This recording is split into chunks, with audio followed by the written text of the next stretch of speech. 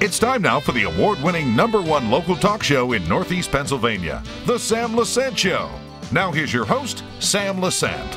Well, my friends, I got a great show for you today, really a great show. We're going to talk about a person that came into the country and did amazing things. But the interesting thing is that this particular story that you're going to hear today from my guest is something that we all can achieve if we do it the right way. Well, my guest is Bill Rosado, and Bill comes from Mexico when he was 14 years old, but it's an interesting story of what he did and how he accomplished things. And we could relate some of our grandparents and some of our relatives that came in from different countries and made it worthwhile for them and their families. Bill, thanks for coming on the show. My pleasure. You have a very interesting story to tell based on our little preliminary interview we had this morning. So, Bill, tell me who you are. As you mentioned, my name is Bill Rosado. I was born in Mérida, Yucatan, Mexico, and I came to the United States at the age of 14 in 1974 to a little town called Milford, Pennsylvania. I was brought here by my older brother who raised me. My father passed away when I was 2, but my older brother married his pen pal and moved to the United States, and I was the youngest one of 5, and I came up here when I was 14, and I never left because I love it here. Coming here at 14, okay, and of course, you know, we have, you know, legal immigrants, okay, and people who want to come in, and we have a vast opportunity for everybody. My grandfather came from Italy. I mean, so, you know, and they came and they developed things. So what was one of the major reasons why you wanted to come to America? Well, truthfully, when I first came at the age of 14, at that age, rebellious, you know, I said, what am I doing here? I can't speak the language. You know, I don't like, there was very little that I enjoyed. But I did see, however, that the United States is a country that is so organized that there's tremendous respect for each other. And that really captured my attention. And of course, what I always said that this country offers everyone, and I'm blessed to have taken advantage of, which is an opportunity. You know, that's one of the greatest reasons why I stayed here. So you came with your brother? You live with your brother? Yeah, I lived with my brother for a short period of time, and then from that, you know, I grew up from there, went to school, and all that good stuff. Yeah. Now you were in Milford, you said. I went to high school in Milford, Pennsylvania, and I was an accomplished soccer player. Oh, is that right? So I ended up going to college in Scranton, Pennsylvania, at a little junior college at the time, Keystone Junior College. But quite frankly, I did not like school, so I ended up working, got married at a very young age, and started selling cars, and from there on. All right, now you're speeding the program up here a little bit, okay? I don't give all the good stuff out yet. When you were 14 years old, okay, and then what was your, you know, work ethic at that particular time, you know, at 14, you know? Well, I was blessed by being raised by my brother, and actually the rest of my brothers as well, and of course my mother. And we embraced, you get nothing free is often worth having. So I worked as I was a very... Say that again. Nothing free is often worth having. Boy, I wish we could phrase that. Okay, I wish, which is really a great statement. But continue on. I didn't mean to interrupt you. No, so I was taught to work for everything since day one. Since I was a very young kid. So the work ethic was built into me by my family. So what was your first job? My first job when I came to the United States. Yes. My brother was a partner in a nursing home, so I worked at a nursing home. You know, taking care as a nurse's aide at the age of basically 15 when I was going to high school, and I also cooked as well. Okay. So you started off working. You wanted nothing for nothing because you were raised in a family like that, okay, like I was, and a lot of people throughout this country were raised that way, particularly in the areas that we live. Okay, yes. What did you find that was really you said about the country being organized? Okay, what was the first thing that you were really thrilled with the country? I mean, I'm sure there was a lot of things, but what was like one of the highlights? I'll tell you exactly the highlight that I remember forever. Certainly Mexico is a country which I adore, but when I came to the United States, something as simple as we went to a museum, my brother and I noticed there was people standing outside, and I said, you know, they're going to open soon, we should get in line. And he said, no, no, no, everybody's respectful here. And I was amazed when the doors opened, everybody did single file and walked in a tremendous civilized way. I said to myself, man, this is how people should be. Respect each other. You know, there was no pushing and shoving. Everybody lined up and went inside. At that time, I think Mexico did not really have that. It was kind of whoever got there and pushed their way in, got in first. And I mean, that certainly has changed since then. But in the United States, I felt that this is a very respectful country to each other. And that impacted me tremendously. So with that foundation, and I always, when we're talking to people, I always say, what is the foundation of that person? Because, you know, as we all know, Bill, when you build a strong foundation, you can put anything on top of it. Sure. You know, if you don't have a strong foundation, I don't care what you put on top of it, and those are called facades. These are people that do not earn what they have in life, but they don't have a solid foundation. You came up with a solid foundation, so you meet, you know, a girl, and you get married. Okay? Yes. And now I understand you have 3 children. Yes, I do. And you have 3.5 grandchildren. Yes. Which means there's another one coming. So tell me about your family, your kids. All my children, they went to school. Interesting thing that we did with our children is we let them. We did not demand. We gave them the option to do 1 year of high school in Mexico after they graduated. So my children are bilingual. After they graduate from high school? In the United States. So you want them to go back to Mexico to do another year? Before they went to college, we gave them the option, and my children, I'm very glad to say, they all took that opportunity. So they all did 1 year of extra high school in Mexico. Why did you want them to do that? I wanted them to be bilingual, and to give the opportunity to be bilingual. I also wanted them to see where I came from as well. I thought there was an opportunity to see the culture, and my children embraced us since day one because we often went back there when they were young. So it was a wonderful game plan, I guess, because my children all speak the language and they all understand tremendously, not just the everyday tourist life. They understand the culture of Mexico, specifically of the Yucatan Peninsula. And a little later on, we're going to talk about what he did with the documentary, and it will be airing it, but I'll get to this in a second. So, Bill, you came in, you worked. You know, how were your values at that time at 14? I mean, your family values. They are what they are today. To be honest with you, I just passed them on. I was taught to be very respectful to your family at all times, and family came first. In the end, that's all we have left. And all my brothers, and I have a sister, and all of us as a family all helped each other greatly.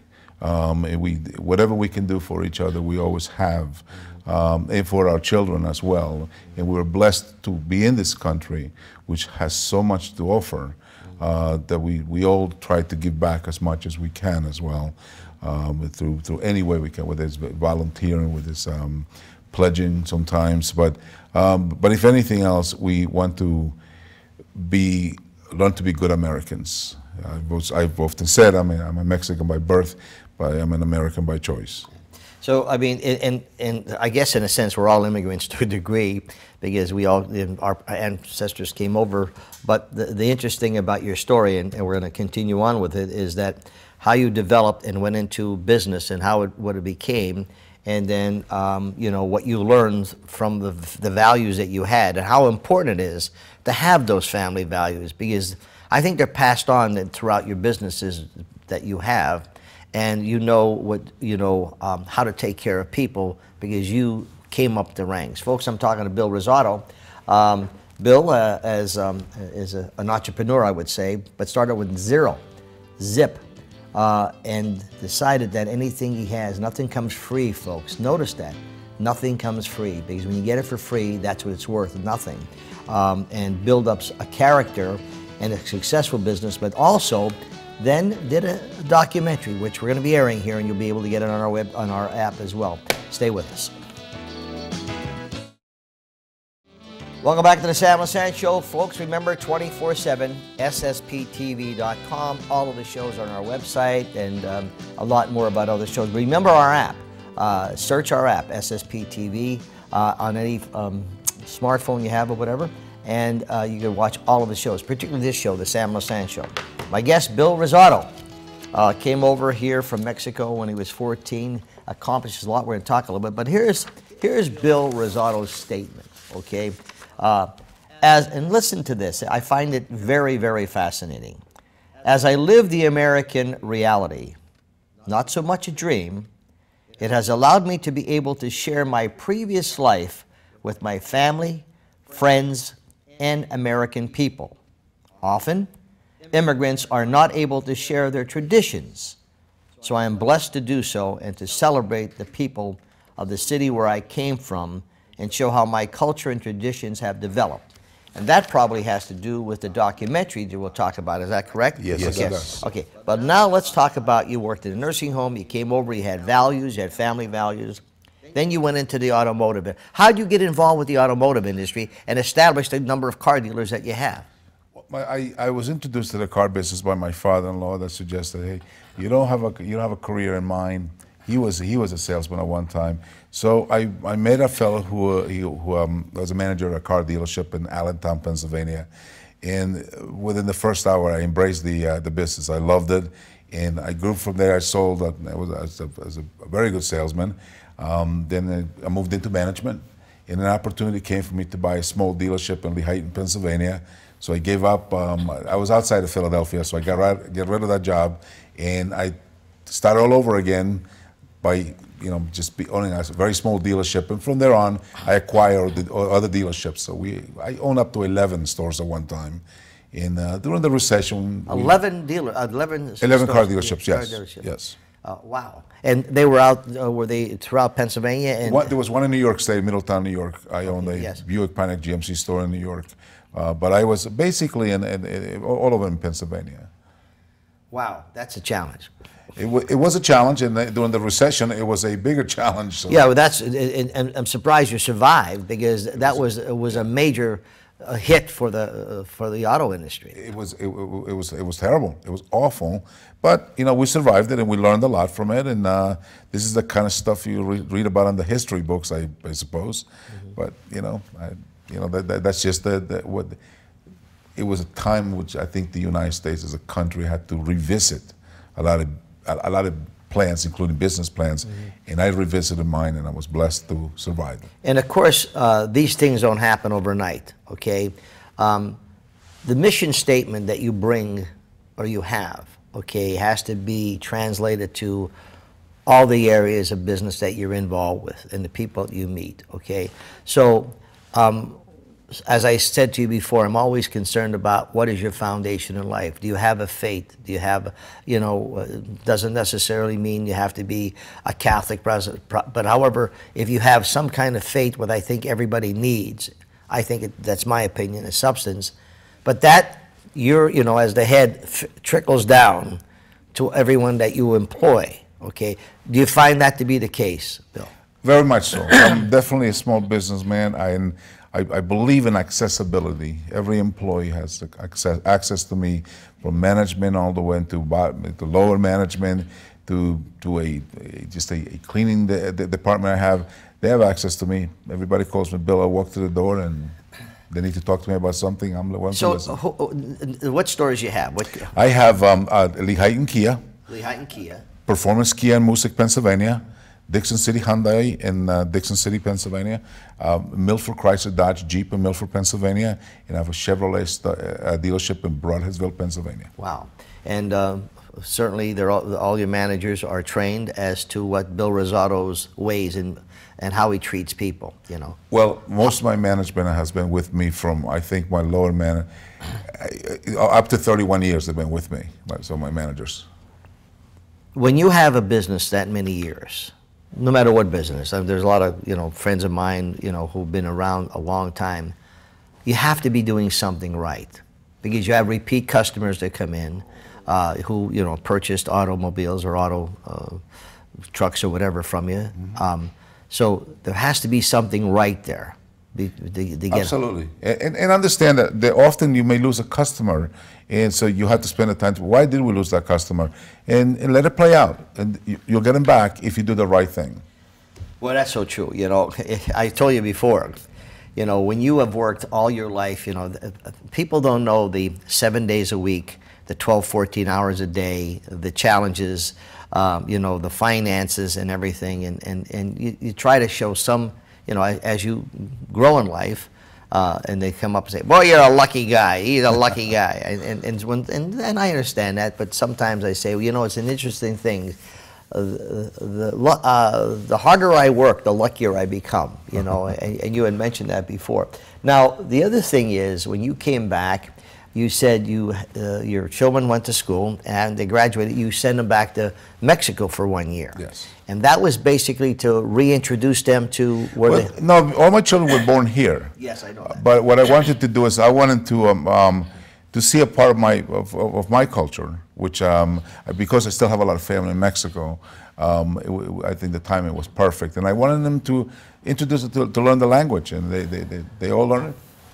You know, every culture brings something to the table. Okay, I have a friend of mine, Father Steve, who just loves traveling.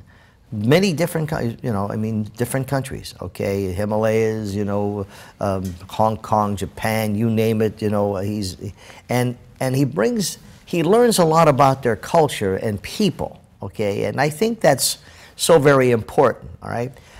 So what you did was you went out and got together with this gentleman, Mr. Vos.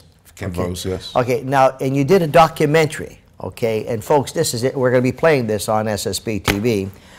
It's called, when you talk about culture and different things, it's called Living Treasures of the Yucatan with Bill Rosado, directed by Ken Vos. And now, when you talk about culture, all right, and you talk about what you want to do, tell me about this. When we come back after break, I want you to tell me what made you develop this documentary, which is, from what I understand, extremely well, and we'll be showing it, why you developed it, and what are some of the things that we'll learn from this. Because no matter where we go, I was in Italy with my wife and my family, we went to France, and boy, we learned a lot, okay, from the different cultures. Folks, I'm talking to Bill Rosado, owns a number of car dealerships, you just heard, but then decided we're going to give something back, and we always all hear that, you know, give something back, give something back. Well, Bill Rosado did give something back. But this particular documentary, we'll talk about it, and you'll be able to see it in its full entirety here for the next month on SSP TV. We'll be back right after this.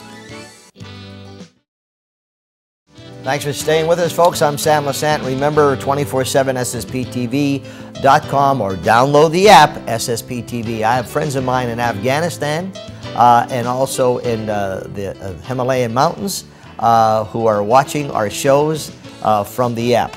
My guest, Bill Rosado, extremely successful person, worked his way from nothing, came over from Mexico when he was 14 years old, has 5 car auto dealerships right now, plus you wanted to dabble into the independent film situation. Did you have a desire for that?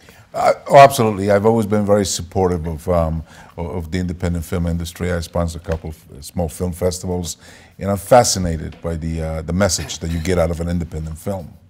Now, what you did was you developed this documentary. Okay, now the documentary, and folks, again, it'll be seen here. You can watch it. Just check our schedules on your TV channel. Living Treasures of the Yucatan with Bill Rosado. Now, how did this come about? Well, it started like this. My dear friend Ken Vos, who is the writing professor at Wilkes University, I called him and I said, listen, I want to leave something for my grandchildren. As I go back to Mexico on a regular basis, I see a lot of the old traditions dying. It seems minimal, but to me, it's part of my childhood. And how do I leave this so my grandchildren get to see it, because it won't be there but when they get old enough? Street vendors, I said. I want to record some of the street vendors in the city. And then from there on, there's other traditions I would like to do. So he came back to me 2 days later and he said, we're not going to do this just for you. He said, I want to talk to you about doing a series and market it. And he said, let's do a pilot.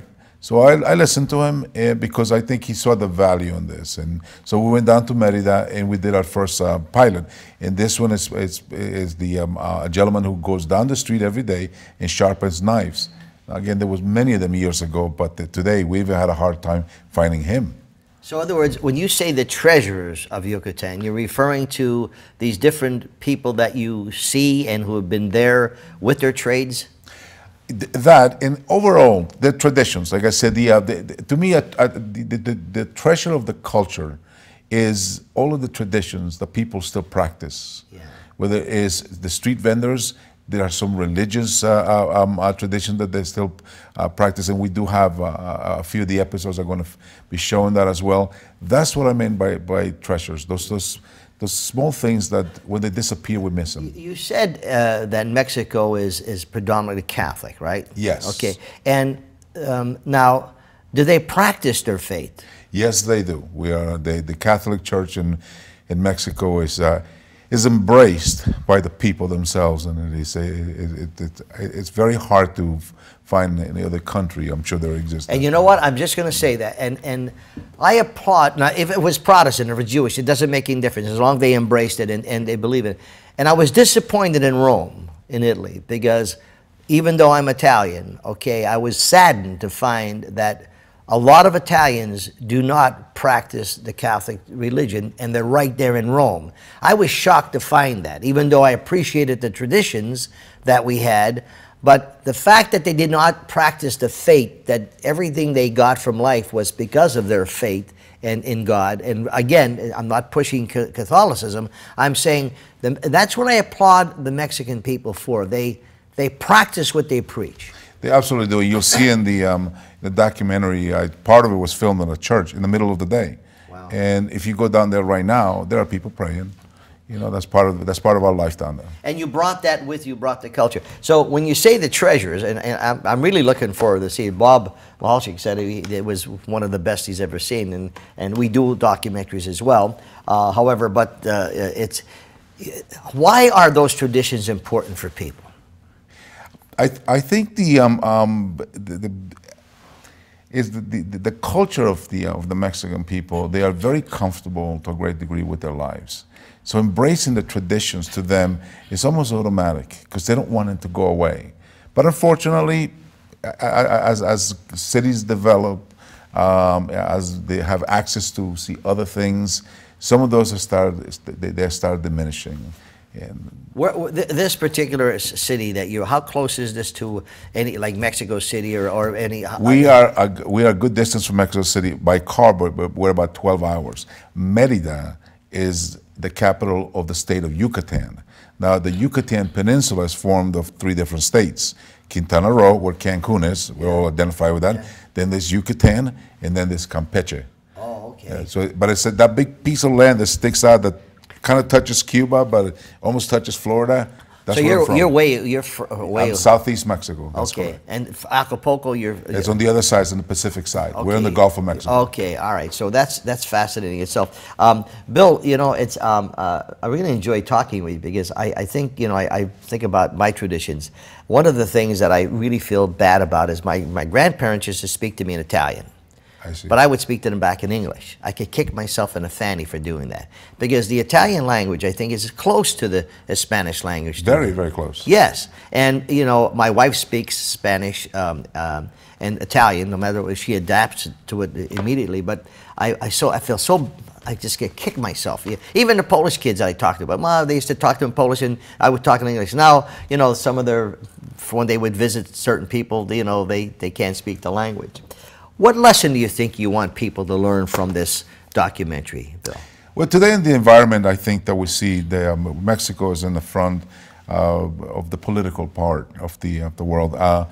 I just wanted to bring another dimension to look at as to the people of Mexico. Let's remove politics from that for those few minutes and appreciate what they have to offer. Bill, you know what I appreciate? Anybody.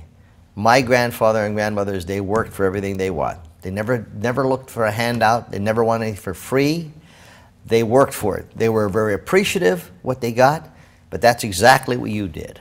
And that's exactly your family did. Thank you very much. You know, and you are to be applauded for that, really. You are a great testimonial to a lot of immigrants that did it the right way, okay? And that's all we're saying. My parents did it, you did it, yes. And that's attributed. And your grandchildren and the ones coming are going to love what you've done for them. Thank you very much. Okay, thanks for coming on the show. Thank you, Sam. Bill Rosado, folks, the documentary, we'll be showing it here. It'll be on our app, and it is called Living Treasures of the Yucatan with Bill Rosado. I can't wait to see it. We'll see you next time.